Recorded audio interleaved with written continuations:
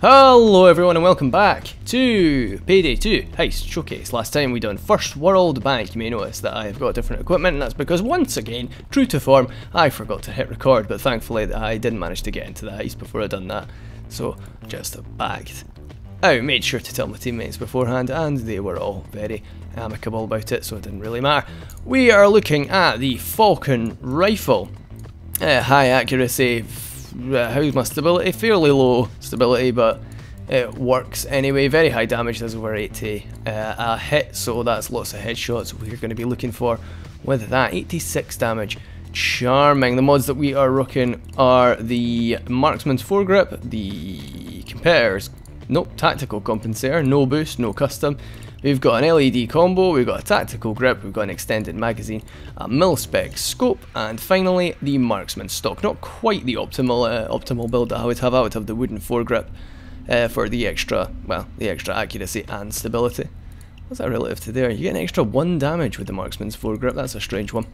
And for a secondary weapon, we are looking at the Cross Vertex submachine gun based on the Chris Vector submachine gun 45 ACP, big cartridge. We have got this is the Competitors Compensator I was talking about. We've got the Competitors Compensator on it. No boost, no custom, no attachment either. I'm going to just stick a compact laser module on it just so that we can pop a laser out if need be. There it is, all dinky, sticking out at the side. No sight on it. Although, oh my god. Let's go for it. We'll stick a surgeon sight on it, just for the funds. And we'll switch the reticle as well. There's lots of different reticles, I'll go through them quickly for you. Got all them. I like the silly ones at the end, like the little Overkill logo, the Starbreeze logo, just a fuck you, rock on, Lion Games. Oh, it's such a laugh. And we'll use, actually, I think it'd be quite cool if we use the Predator style. I might regret that, because it's actually quite far apart, but I'm going to be using it at close range only, so it doesn't really matter, and I've got a laser sight for if things go quite awry. Melee weapon, we're using the Bearded Axe. Look at that, isn't it beautiful? And as always, Molotov cocktail armor bag and improved combined tactical vest. I'm going to stick with the war face mask because I really quite enjoy it. Look at him, he's like, whoa, he's had a great time. What has he been up to? Who knows? Heisting, probably, hence all the blood. I will see you in a second when we are in the lobby. Okay, so here we are in the lobby for Slaughterhouse, the second of the heists that was ported over from the original game and updated in a variety of ways. Not as familiar with Slaughterhouse as I am with First World Bank. Even back when I played the original game, Slaughterhouse was probably my... No, that's not true. My least favourite heist was Heat Street by a country mile. But I never really played Slaughterhouse very much. It is good though, it's not to say that it's bad, I just never really done it. They've already been bought by another teammate, but the grenade case, ammo bag and doctor bag, as always, if you can afford them, are a good pickup. Apparently this guy's doctor bags with 8 charges. Get ammo, says Ledog. Yes, we're playing with Rabbit Face, Valenza I'll say, and Ledog 3. Bunch of charmers, the lot of them. Let's ready up and... hopefully, Valenza. Yeah, there we go. We are right into the heist. So, our initial objective here is to stop an armoured transport carrying some shit. We start in this little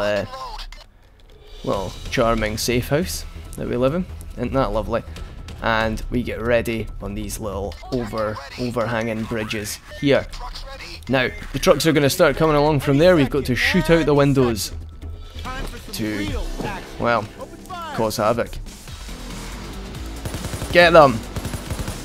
1, 2, 3. That crane gets them.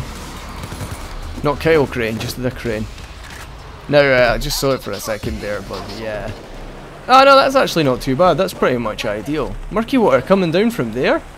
What is this all about? I've never seen them come down on a... Good heavens. That's different. Anyway, let's get moving. Let's not get distracted. This isn't even close to the beginning of the heist. So we've got to just sort of go along this way. Normally there would be murky waters, but my teammates have already killed them. It doesn't really matter. It's just more enemies. You know about murky waters by now. Like tan cops, but you can hit them in the body as well.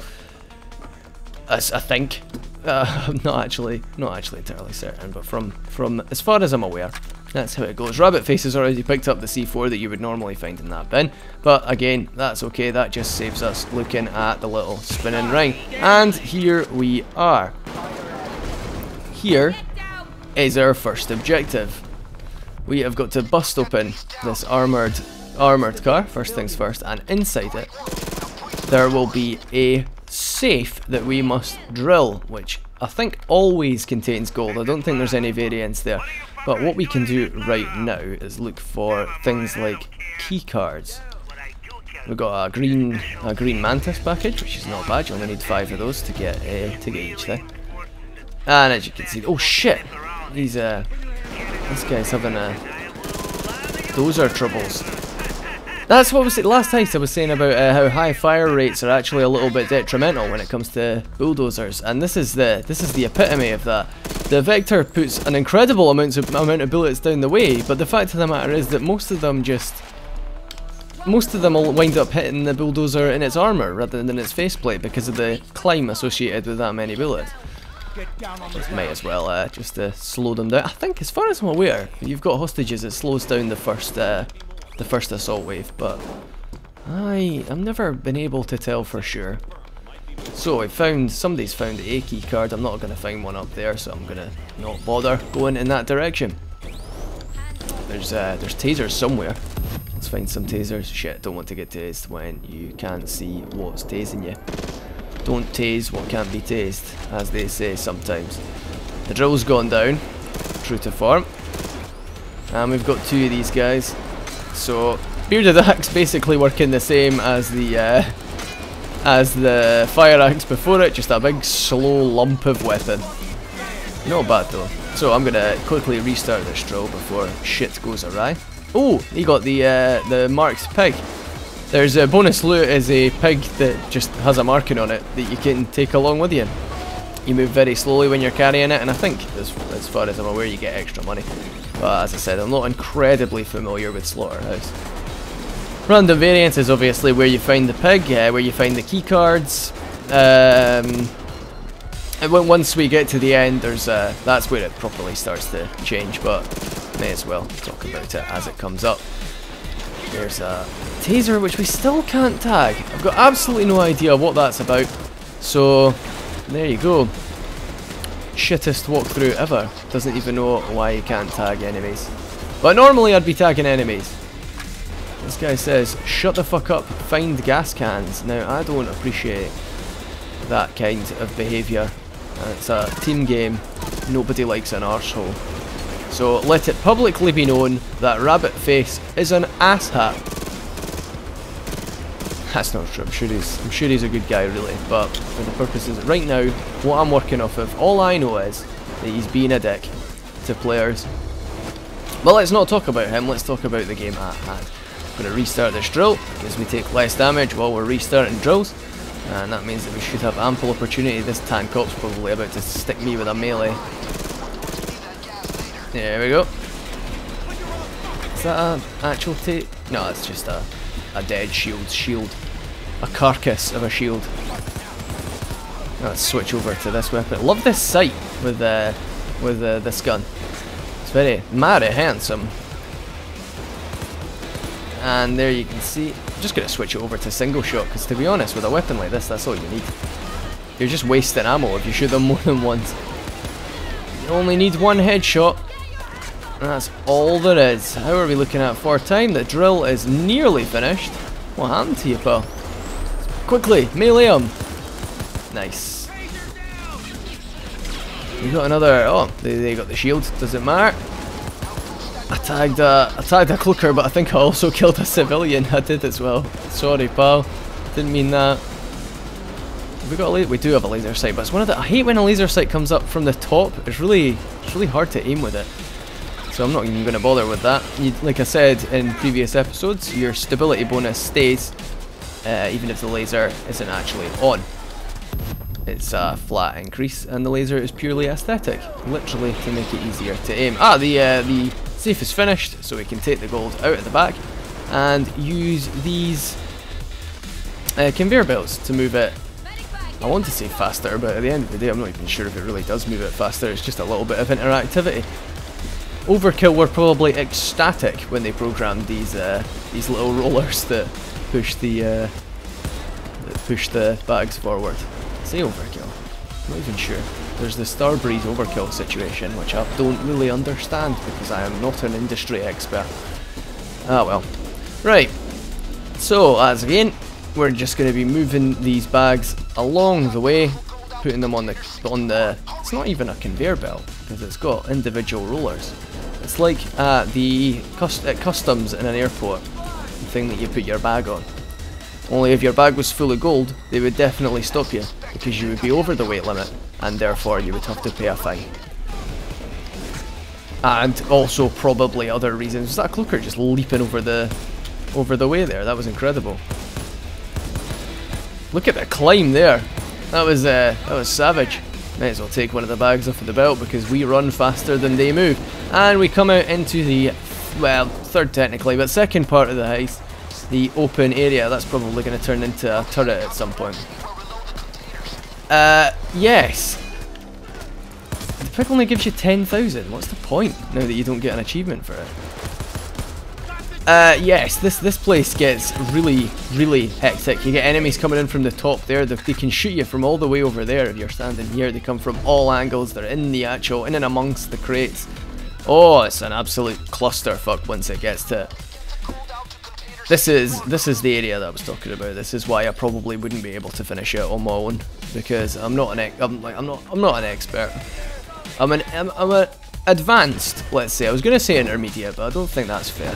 I'd say an advanced player. No, I'm not an expert player.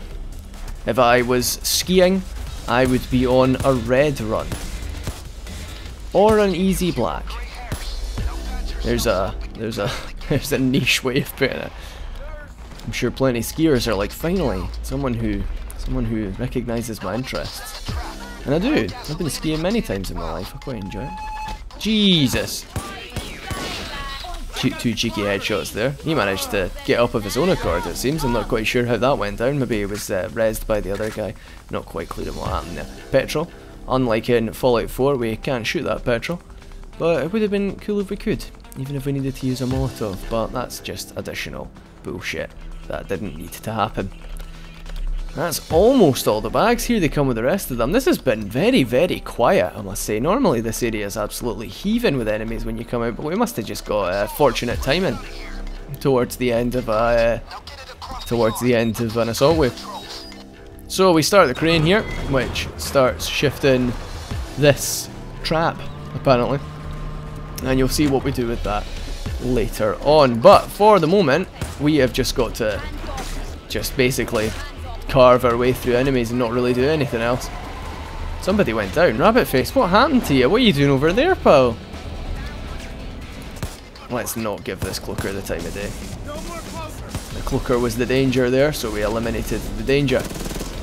Using the Vector to take out shield, and then we can get Rabbit Face back up. Hopefully he doesn't call me a dick for my trouble. And at the end of the day, he got rezzed by our Inspire teammate anyway, so it didn't really matter. This boy's being tased from... Oh no, I've been tased with the Vector out. You don't want that. That's not good at all. Now, yeah, the rest of this segment is basically just going to be Lancing, running about just killing enemies. He just fell over. That wasn't even me. Oh, right. Whoops.